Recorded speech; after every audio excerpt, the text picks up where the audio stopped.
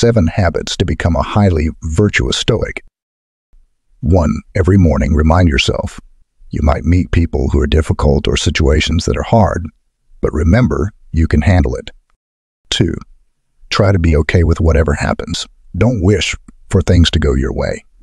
Instead, be happy with how things turn out and you'll feel at peace. 3. Don't worry about things you can't change.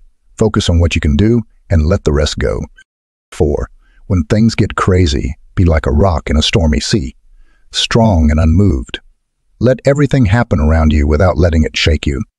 5. Being happy with what you have is the secret. Wanting more only makes you feel like you don't have enough. 6. Talk less and listen more. By listening, you learn more and keep calm.